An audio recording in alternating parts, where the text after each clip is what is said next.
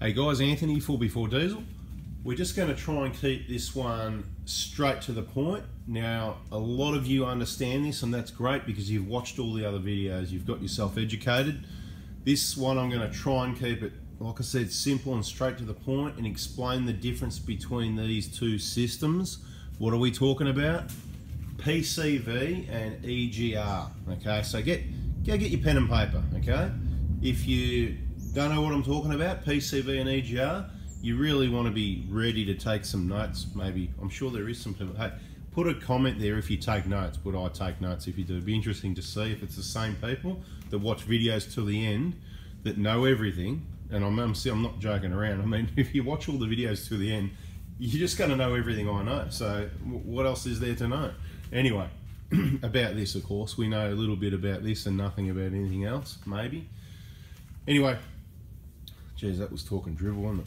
Now, PCV and EGR. So, PCV, positive crankcase ventilation.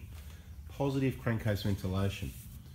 Maybe not so positive. Maybe we'll just call it crankcase ventilation. How's that? Does that suit everyone? Because it's not always that positive, because maybe it's a diesel, hasn't got the same vacuum, whatever. So, crankcase ventilation, there you go. We'll change it a little bit. But to keep it simple, it's a general thing, right? All vehicles, whatever. PCV, then we know what we're talking about. We can just go CV.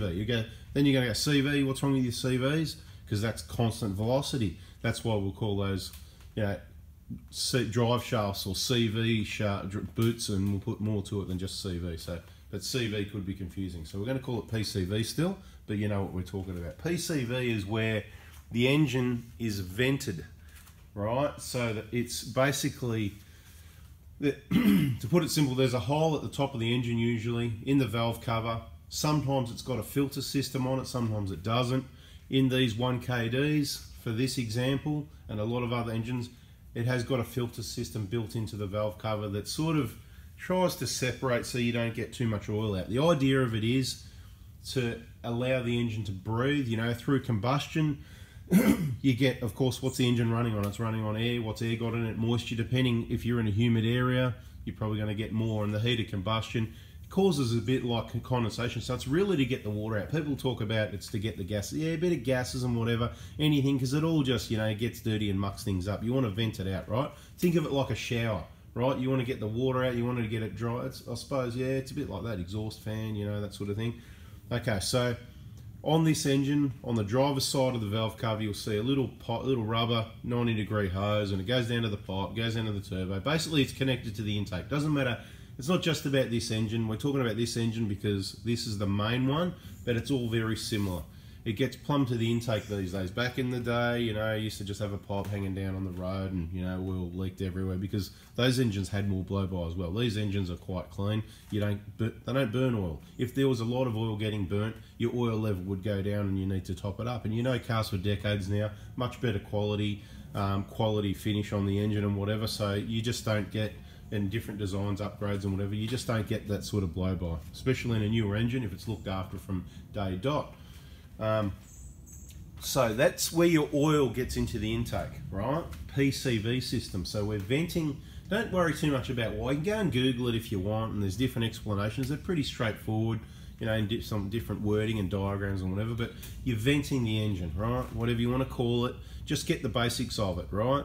It's venting the moisture, because what happens when you mix water and oil, right? You get a gluggy, greasy mess, all white and yucky, and well, you don't want that. You just want clean oil, right? So it's really important that the engine is ventilated, and you don't just take the hose off and cap it. You could do that. You're not going to have oil in your intake then. You could just take it off and cap it, right?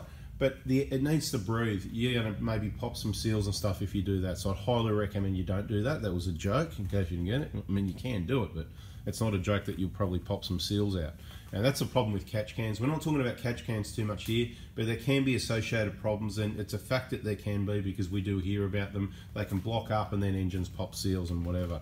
Now, the freer flowing your PCV is, the better it's going to work, and it's really important that that works well, and it's going to help keep inside your engine clean with the oil cleaning the engine, whatever, and it's going to help keep it all clean.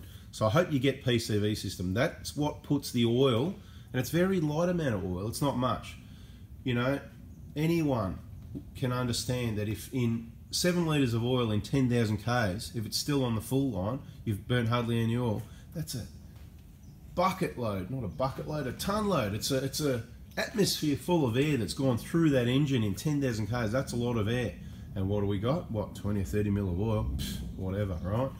That is not designed to, but it helps lubricate your valves and it's upper end lubrication. We like it there. We like to leave it there. It's up to you what you want to do. You can put a catch can if you want. That's another story. There's other videos. Doesn't work out so well for people because it evens out the mix. Now, so you understand PCV. That's what puts the oil there, right? The oil's good, but happens to also work as the glue for the EGR. Now, what's EGR? Exhaust gas recirculation.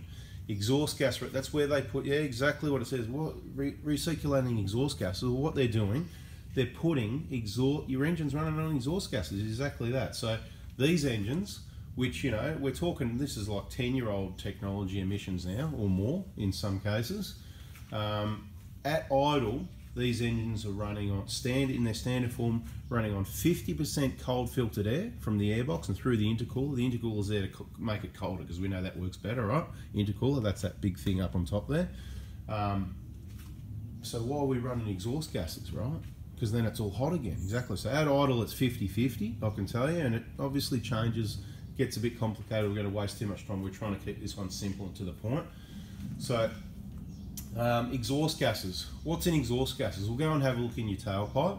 There's all, you know, soot and whatever you want to call it, diesel, particulate matter, or soot, or whatever you want to call it, the black stuff, the black yucky stuff, the stuff that if you breathe it in, you're at higher risk, it's going to contribute to you getting cancer, heart attack, stroke. So it is bad stuff. We can agree on that, right? It's bad stuff. That's where, we're not going to talk about DPFs too much. That's where DPFs are good, okay? Good and bad, but good, maybe, kind of. Another story, well, let's not go there. EGR, we're talking about EGR. So exhaust gas recirculation, putting it back into the engine, you can imagine, so in your tailpipe, you get a black coating, like, you know, a black spray of paint. If you run your finger in there, it's going to get black, that sort of thing. So if you add a bit of oil to it, then it acts as the glue. So some people's theory is, and I get it, totally get it, of course we all do, that removing the oil solves the problem, but it doesn't really, because you've still got exhaust gases going through your engine, okay? It was never a good idea with a diesel, you know, they should have come up with something better, some sort of filter system. Funnily enough, they come up with a DPF, but we're not going to talk about that. And we're not going to talk about the fact you could take the exhaust gases from the clean side of the DPF and put that in the engine to cool the combustion. Wouldn't that be an idea? But we're not going there, all right? I'm sure they thought of that already. There must be a reason not to do that, a really good one. Anyway, EGR, you're putting all this dirty, filthy stuff into the intake, and then it sticks to the oil, and that's where you get your build-up, right? Now, we're not here to tell you about the plate. We've told you about that. I'm not telling you whether it's legal or not, whether you should do it or not. Just tell you there's thousands of people with it, and it works. There's other information in other videos about it.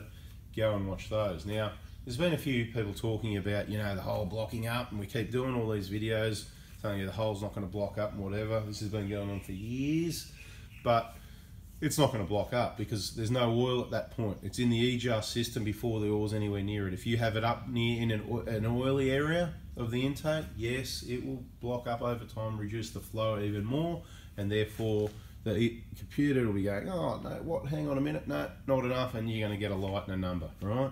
And I'll just touch on it. Everybody should have something to read those numbers, right? If you've got a problem, you've got an engine light, nobody can help you until you've got a number. We're just guessing, right? And we can guess anyway. With a number, we've got a pretty accurate guess going on from experience, depending on who you're talking to, of course. Some people can just, you know, guess gnostic anything.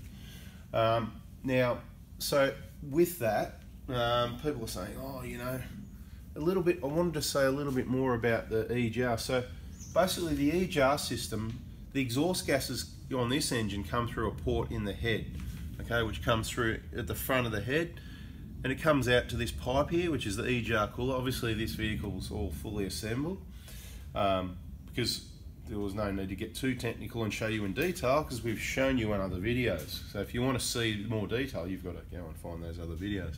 So the pipe comes out here, it goes into the EGR cooler, heat transfer unit, right? And why have they got that there? Well, they didn't used to. Back in 2005 on the Hilux 0506, they just had a pipe that came out the head here, right? Same place, and it went along up to the EGR valve, and that was pretty cool because there was no risk, there was no coolant hoses, there was no big heavy box there, nice and light, plenty of room to get in there. Less EGR flow, so they didn't really cake up too bad either. But as emission rules are getting tighter, they need to flow the EGR more. They don't need to. That's what they've chosen to do to reduce. You know, they can get rid of EGR altogether and put AdBlue, because that treats, that's that system, that replaces that system. Okay, well, I think that's definitely a better idea. I don't know if that's a foolproof idea. I think it probably is. I don't know much about it, but I'm sure there's plenty of people watching the video that know more about it than me. So feel free to put a comment about how good and reliable AdBlue is. I'm sure it's not gonna, and it's not actually, that's just a brand, you know, it's whatever it's called. But anyway, I'm sure it's not that expensive, the small amount it uses. You'd rather pay a bit more than feed your engine exhaust gases for sure, right? And then you wouldn't have to worry about it. I think, that's what I think anyway. But look, EGR is what we're stuck with in Australia. I hope that sort of explains the difference of the two systems, and it's where they come together is the problem. And where they come together is the other end, at the back end of this EGR cooler here that runs back to here, at the bottom where that comes up to the EGR valve, which is here, the actual valve assembly itself. At the bottom of that is obviously your intake's flowing, you know, your air from your intake, from your turbo, it's come through your intercooler, right? It goes into your intake under here, and it's flowing down into your manifold, and at that point there at the EGR valve is where those exhaust gases get let in. So it's from there onwards that cause problems with, you know, blockages and stuff like that. So that's the deal. Hope that helps and explains a little bit more to you, yeah, the difference between the two systems and why the plate won't block up, because it's nowhere near the oil. It just reduces the flow. If you want to not put the plate and get a full, that's up to you if you want to shut it. Some people say that having it completely shut off, because these don't have a turbo wastegate, right? They've got the variable vane turbo thing and all that, so it does vent backwards through the EGR system. So by fully blanking, it doesn't allow the vehicle to do that anymore. So, you know, is that going to cause a problem? Some people say it will. I don't know about that. Look, I'm not a turbo expert. If you need a turbo expert, talk to ProCharge in Sunbury. They're the experts.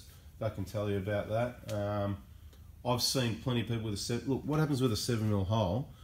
Not only does it allow the system to work a little bit still, it only takes a very small amount of inert gases. And I can tell you, with the plate 7mm hole at idle, you've still got 20% exhaust gases. 20% sounds bad, but it's not so bad. The EGR valve stays clean. It works.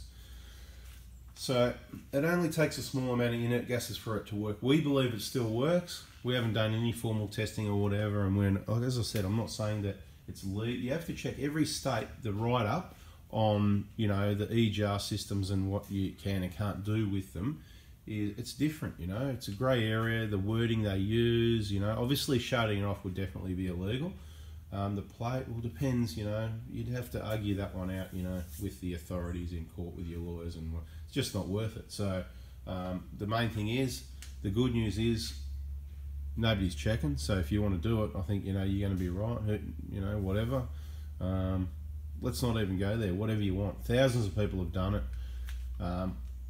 Rob Peter to pay Paul. There you go. What does that mean? Well, if you're running a system to reduce nitrogen oxide that's adding heat to cool the combustion, not to cool the engine down. I don't think there's any adverse effects. That's people who've got a whole misunderstanding, you know, of what's going on. It's to cool the combustion, not to keep the engine cooler. When you're going up the biggest hill and you got your foot to the floor, let's say, in theory, that's when your EGR valve, it's shut off, it's shut. You've got full cold air, you've got full nitrogen oxides pouring out the back. Mate, nothing's going to happen to your engine. Well, it probably will anyway, because you're working it too hard and it's getting hot, and diesels make a lot of heat. You watch your coolant temperature go up real fast, and your EGTs will be going up just the same. That's why you don't really need an EGT. We're getting off topic, aren't we? Anyway, that's another topic. This was trying to explain the difference between, so anything else I can tell you about EGR? I don't know, really. That's it. Jeez, did I do all right? I don't know. Anyway, guys, I'll put it up. I hope that helps. The people that are new at the game and just sort of got their Prado or starting to do research, it's hopefully going to be really helpful for them. For you guys who've been watching for a while, we appreciate your support, and I'm sure you sort of got it even more now, and hopefully you got something out of it anyway. Thanks for watching. If you haven't already, hit the subscribe button. More better videos coming your way, more informative. We're going to get better at it, trying to work out the best things to cover and what we can show you. Pretty well think we got it all covered. Well, not all of it, but, you know, as much as you can. It's hard to put 20, 30 years experience into a few videos. Thanks for watching, guys. Have a nice day. See ya.